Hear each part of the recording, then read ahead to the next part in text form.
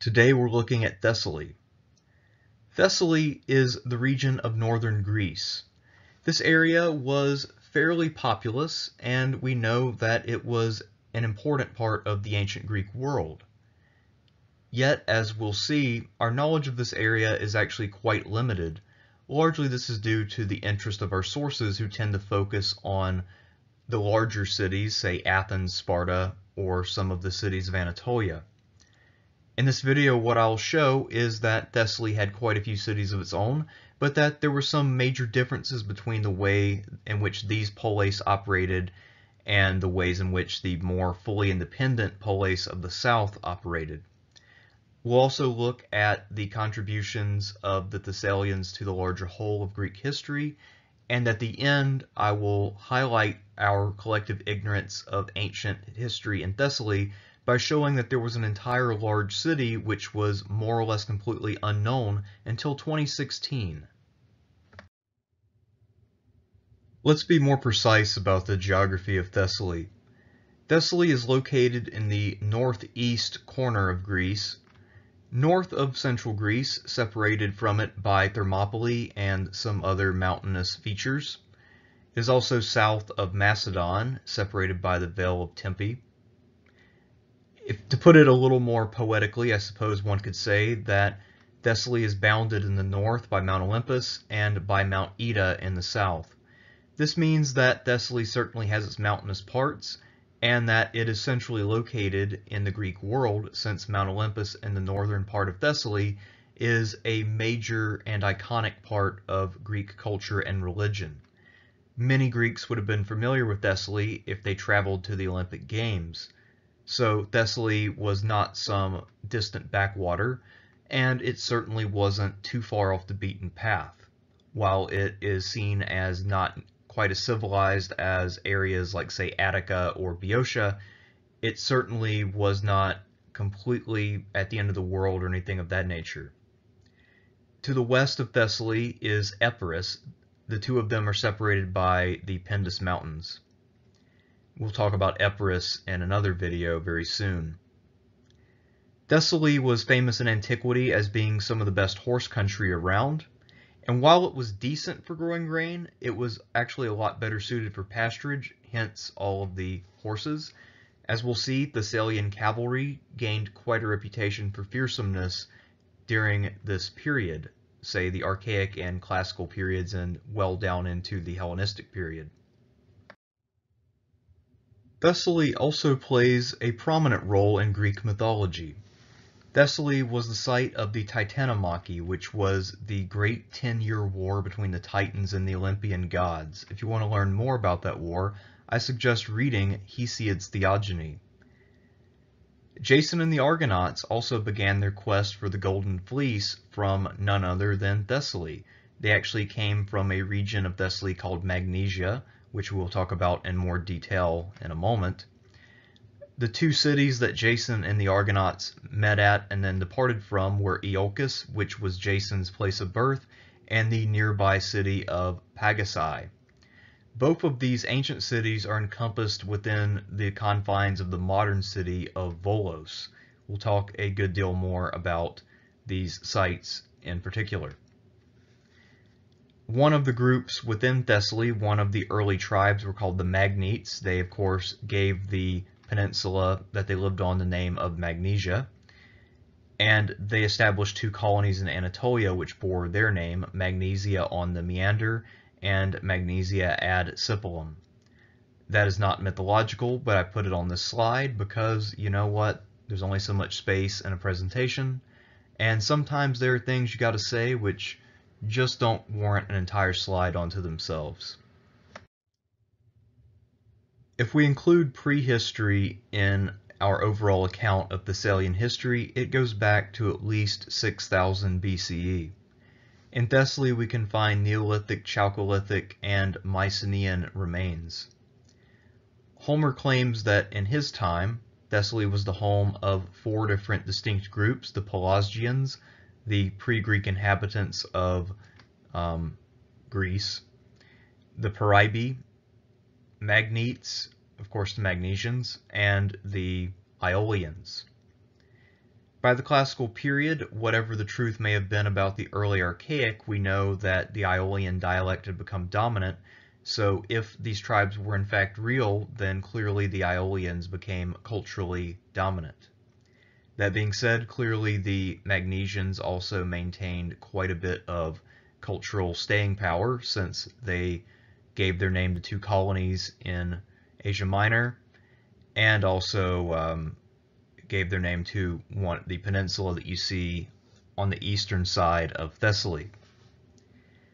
While Thessaly will remain important in the Greek world as a source of horses and some goods, also, of course, as an area you have to pass through to go to the Olympic Games, it will not really be that internationally prominent until it starts to more fully develop and urbanize going into the 4th century BCE.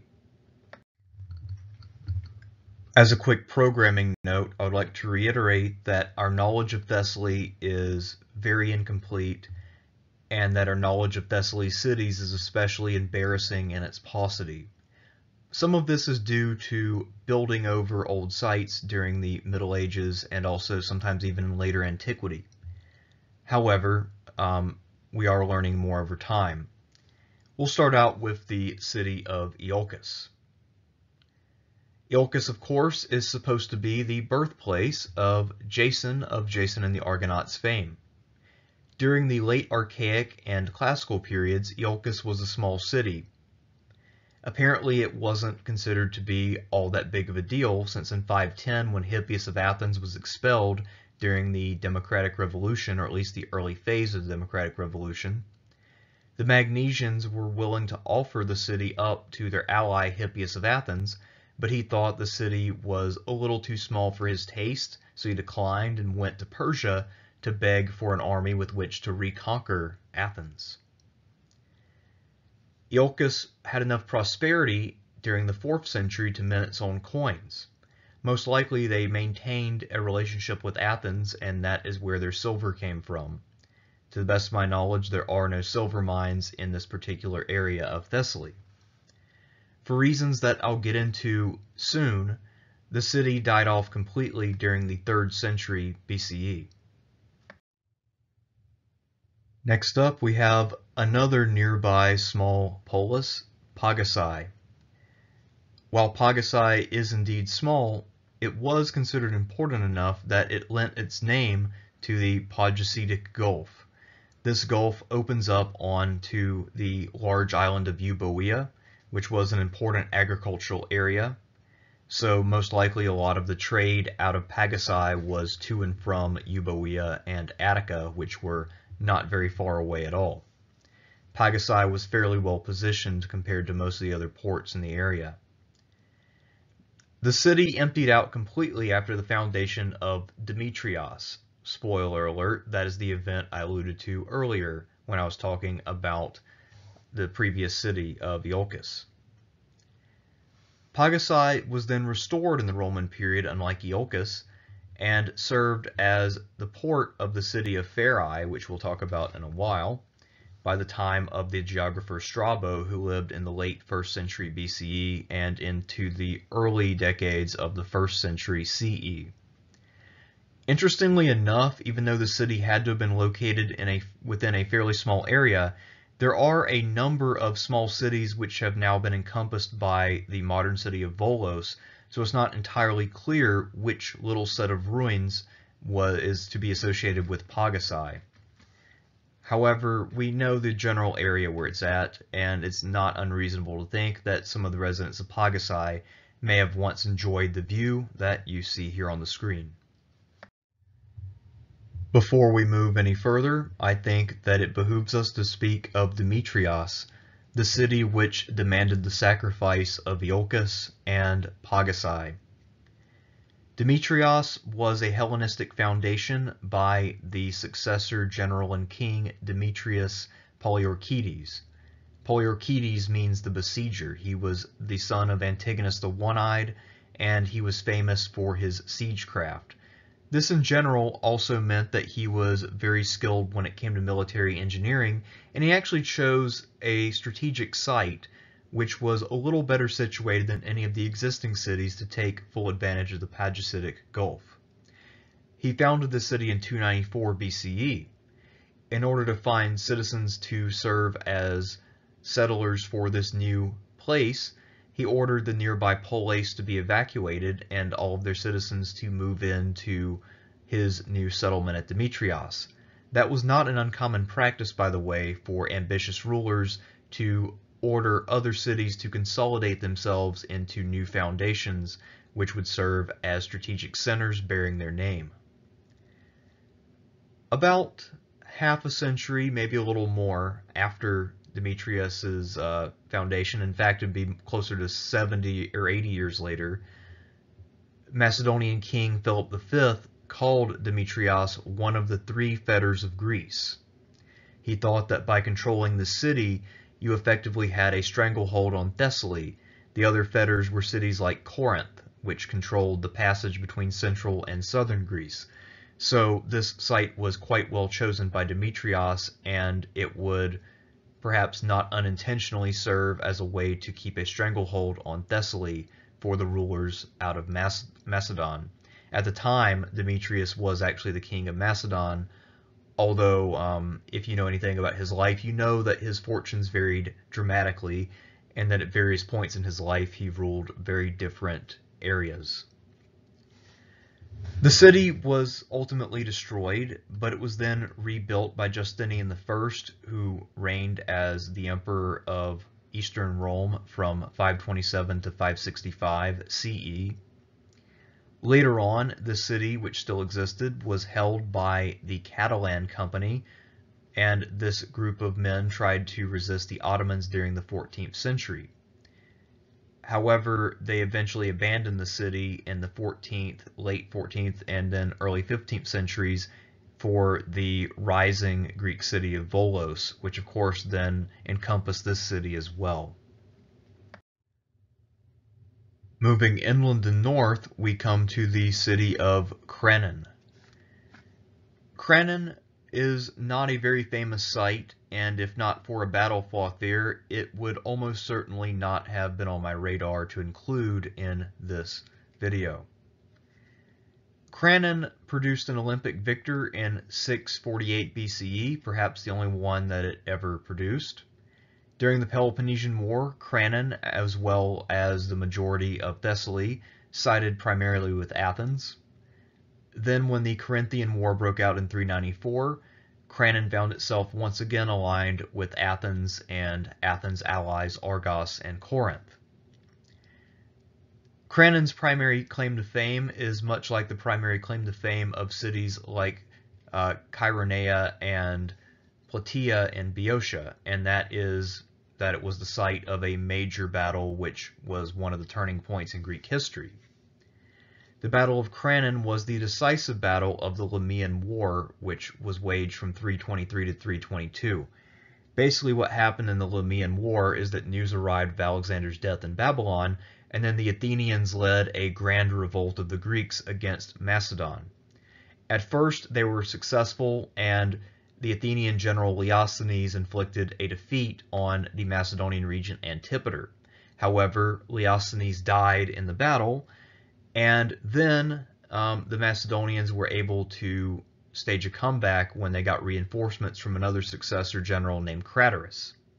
The Athenians, for their part, failed to produce another great general, and they also did not reduce Antipater with their siege, so they were defeated both on land and then in a separate sea battle, and that spelled the end of Greek independence. This is when the Macedonians really cracked down on the Greeks.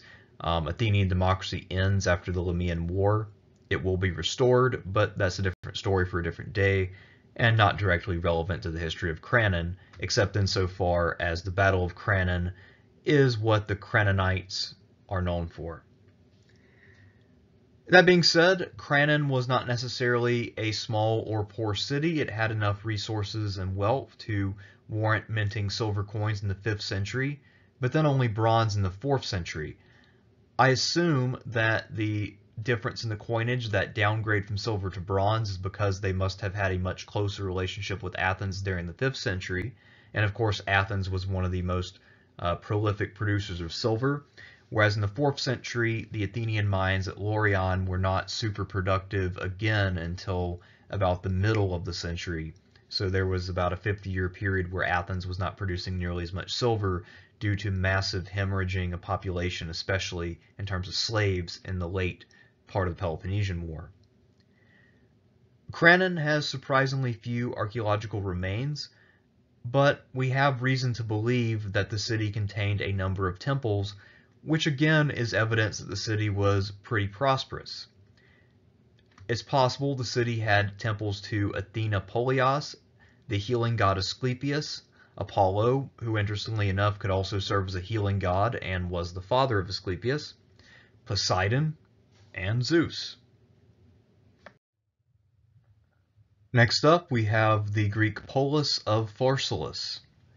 Pharsalus was a full-fledged polis which seems to have been largely independent. It seems to have had enough power to not really have been influenced by some of the factors we'll get into, which limited the independence of many of the cities of Thessaly. It was built on an imposing hillside not far from the southwestern border of Thessaly. Just like many of the polis in Thessaly, Pharsalus was within the Athenian orbit for most of the 5th century, and into part of the 4th as well, despite being an inland city. This shows that Athens had a pretty strong relationship with all of Thessaly, and part of that may have been because the inland areas also were producers of timber, which the Athenians needed in order to build and maintain their 200 to 300 ship fleet. During the mid-4th century, the Thessalians sided with Philip II of Macedon, and Pharsalus seems to have fallen in line a little easier than some of the other cities of Thessaly, which were more directly in his line of attack. It's possible that Pharsalus sided with Philip more voluntarily because they were more afraid of the tyranny of their immediate neighbors than they were of the king in the north. In the Hellenistic period, interestingly enough, Pharsalus found itself in a much different role. It was the key center in the struggle against Macedonian hegemony, at least among the Thessalians. Culturally, Pharsalus was also somewhat relevant in the ancient world. Euripides' play Andromache was actually set in Pharsalus. Of course, if you have heard of Pharsalus before, the reason is none of the things I've mentioned before, but rather that Pharsalus was the decisive battle between Julius Caesar and Gnaeus Pompeius Magnus in 48 BCE. In this battle, Caesar, who had been forced to retreat previously, had his back to the wall, his men were kind of hungry, and Pompey had a big numerical advantage. Yet Caesar managed to turn the tables on him, defeat him entirely, and then mounted a pursuit to Egypt, where the Pharaoh decided that the best course of action was to have Pompey beheaded and then try to make friends with Caesar. Caesar had to fight some other opponents, but this was really the end of him having an opponent who was anywhere near his level. So Caesar would go on to win the civil wars, and then of course he got assassinated, and that started a new round of civil wars. But this isn't the history of the Roman Republic. This is the exploration of Thessaly. And as I mentioned before, many of the cities that we're looking at today have been negatively impacted by subsequent history in terms of us being able to unlock and understand their ancient past. Pharsalus, unfortunately, is no exception to that.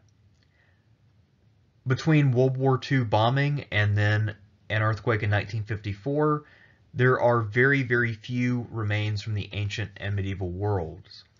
One of the few exceptions is the thing pictured on your screen.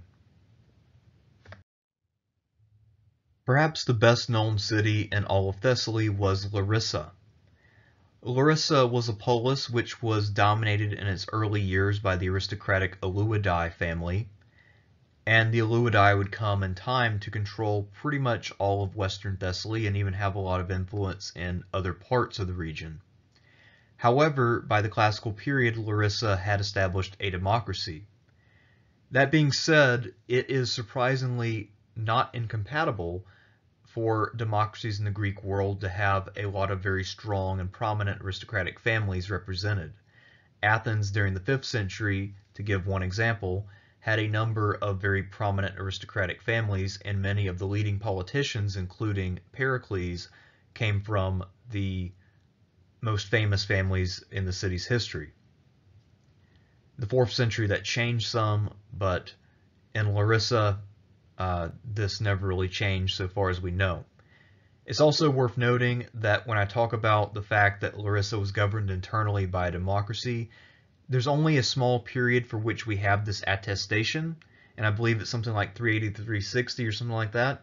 And we don't really know its internal affairs otherwise, so it's possible that this was a blip in the radar and it was actually an oligarchy for most of its history. But again, we really don't know because the amount written about Thessaly in terms of the details is very limited. One detail we have from later sources is that there was a regional festival which centered around Larissa that was fairly similar to the Roman Saturnalia. That is, where slaves and masters would switch roles for a period of time, and this was a way to kind of relieve social tension, and it also had some unknown religious significance as well. Larissa is famous as the hometown of Meno, who was both a general and a philosopher. Meno, in many ways, was both a contemporary of Xenophon and more or less the Larissan version of the Athenian Xenophon. Both of them served as generals for Cyrus the Younger's army during the civil war between Cyrus and Artaxerxes, and both of them helped to get the Greeks back out of Persia. Meno, as a philosopher, was famous enough that when he went to Athens and supposedly got into a debate with Socrates, he was important enough that at discussion for Plato to name an entire dialogue after him. While neither Hippocrates, the famous doctor, nor the philosopher Gorgias of Leontini, who supposedly is a friend of Meno, were of Larissan birth, both of them supposedly did die in Larissa. I suppose that is significant in some way. Another interesting fact about Larissa is that unlike a number of sites we've looked at today, this one has been continually inhabited down to the present. Speaking of the Aleuadae, the dominant aristocracy of Larissa, they were able to extend their tendrils throughout Thessaly, probably mostly through intermarriages and possibly also through some kind of conquest. The exact way in which they were able to extend their tendrils is not entirely clear. Again, we don't really know a lot of the details of Thessalian history. Until the time of Jason and Alexander of Pherae, members of the Aleuadae tended to serve as Tagus of Thessaly. Not to go too much into detail on the political arrangements of Thessaly, which are also not super well understood, but there was an office called the Tagus, which is effectively something like the league leader or something along those lines. It was someone who was, loosely speaking, the leader of all of Thessaly, but this person might not quite qualify as a king because the degree of his control was somewhat modest. That being said, it was still an office you would like to have if you had the option of either having it or not having it. Under Jason and Alexander, the office of Tagus was transformed significantly, as we'll see later. The Aleuadae, after the downfall of Jason and Alexander, were restored to power by Philip II of Macedon. However, what ended up happening is while they were ostensibly restored to power, in reality Philip began to make Thessaly a major satellite of Macedon. And the power of the Aleuadae will fade rapidly by the end of the 4th century. In fact, the last attested member of the family will be a friend and companion at court for Antigonus the One-Eyed, the father of Demetrius the Besieger, a gentleman we've already met today. Moving east, returning to Magnesia, we come to the polis of Pherae. According to Homer, Pherae was the home of King Admetus and Queen Alcestis. Admetus had once hosted Heracles, and the two of them had gotten along famously, Heracles feeling indebted to Admetus due to the extent of the king's hospitality toward him. So when he heard that Hades had abducted Queen Alcestis, Heracles went to the underworld in order to rescue her and return her to her husband. So the point of the story is that if Heracles visits you, you should make sure that you serve him all the best wine and boar, because one day you might need him to rescue a loved one from Hades. The city was located near the Pagasetic Gulf, but not close enough to serve as a port. As we noted earlier, by the time of Strabo in the 1st century BCE, Pherae had to rely upon Pagasae as a port.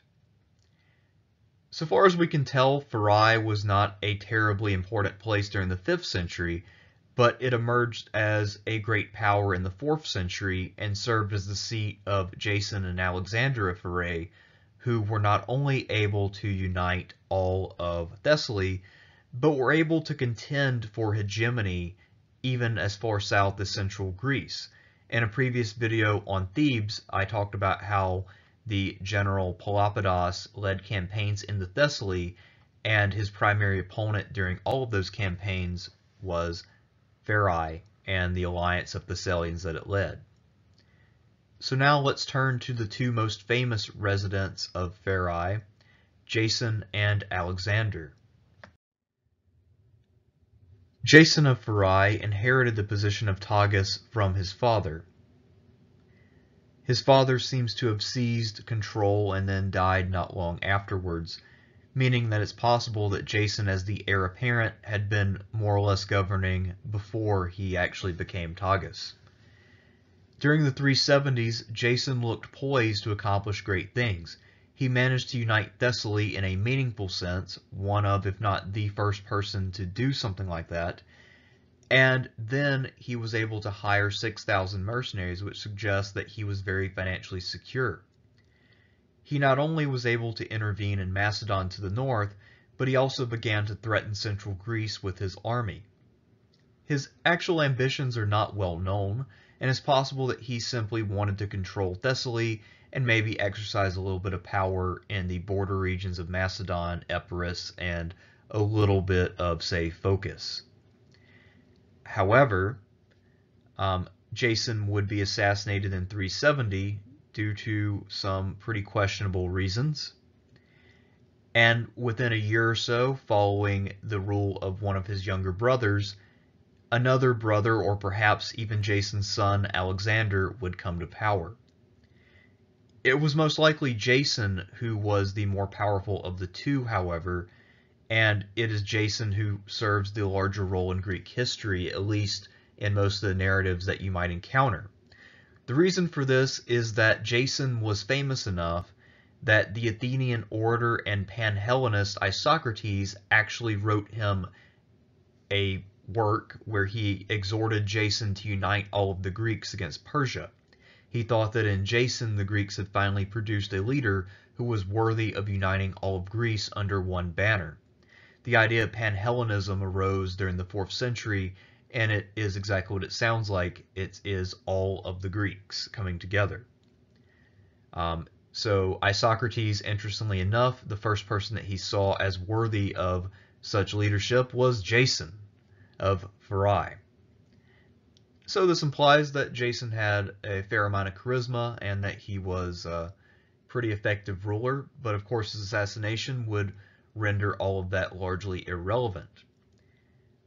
Also, a lot of scholars think that Jason of Pherae's rise was kind of a blueprint for Philip II of Macedon, who of course was then able to pass his power on to another man named Alexander. As for Jason's son and or brother Alexander, I guess it'd have to be either or. It couldn't be both, unless they had a really messed up family tree. I don't really know how they did things in Pherae, but I'm going to guess probably not that way. So Alexander, once he takes power in Pherae, had to endure a Thessalian revolt and a Theban invasion. He is the guy who ends up fighting against Pelopidas, since Jason didn't quite live long enough to confront Theban armies marching north.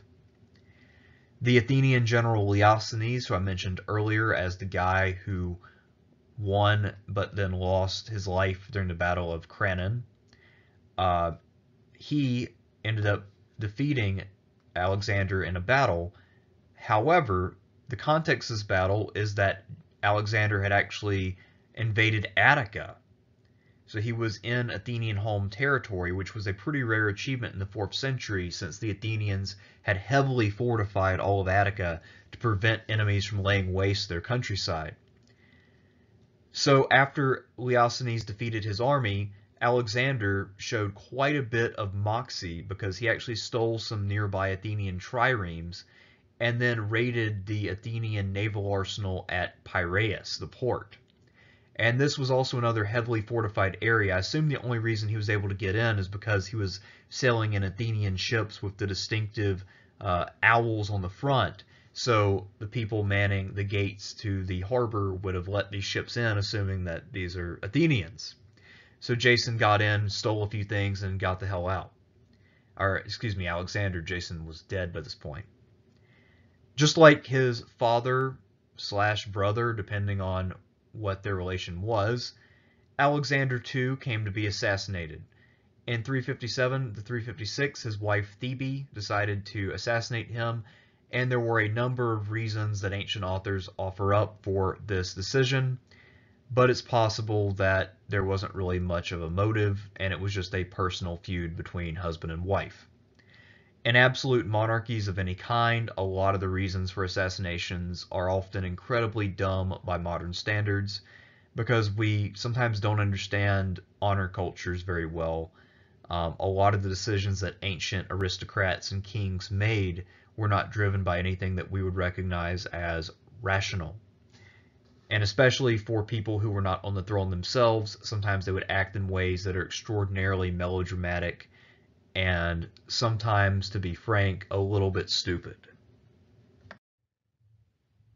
Before we move on to just how ignorant we are about Thessaly as a whole, and how much we could and should know about the region, I'd like to highlight the reason why Thessaly was so renowned during antiquity.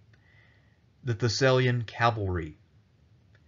Thessalian horses and horsemen were renowned throughout the Greek world for their prowess.